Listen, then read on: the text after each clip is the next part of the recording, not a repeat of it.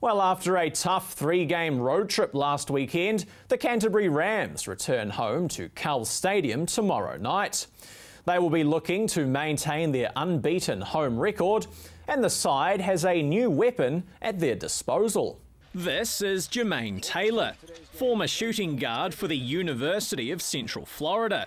He was the 32nd overall pick in the 2009 NBA draft. He's made 65 NBA appearances.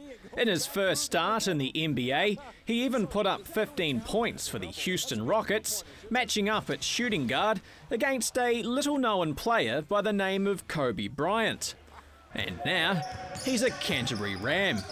The mid-season signing has come as somewhat of a surprise and is a massive coup for the franchise. So, when did Taylor find out he was heading down under? Last Friday. It was quick. Found out Friday and I got here Sunday, so it was real quick.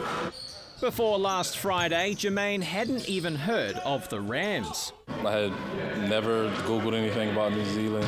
I mean, I've heard of it. I heard it was a nice country, but I've never really thought about coming, never heard anything. And then once he told me I was coming here, I started Googling it, and I'm here. Before joining the RAMS, Taylor was playing in the NBA's Development League. He's familiar with the RAMS' other American import, Mikal Gladness. The two played in the same D-League team back in 2010. As soon as I found out that he was here, I called him and just asked him about the team, the coaches, how does he like it here. He had nothing but good things to say, and it put me at peace, and it hyped me up to come. Gladness and Taylor have the same agent. That same agent was RAMS coach Mark Dickel's agent in his playing days, a connection that could lead the RAMS to huge success this season. Averaging over 26 points per game in his senior college year and shooting at close to 40% from three-point range, Taylor is a natural scorer, something he's looking to display in a RAMS jersey.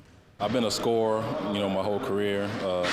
And once I got to the pro level, the NBA, the D-League, there's so much other things involved besides just basketball. And, so I kind of got away from it. I wasn't able to play the way I play. Some teams let me play my game, but for the most part, not a lot of teams. And just to come to a team that's going to let me do what I do best, it was a great feeling. Taylor's first chance to show his skill set comes tomorrow night when the RAMS host Waitakeri's Super City Rangers. And when asked if his new home crowd can expect a big debut performance?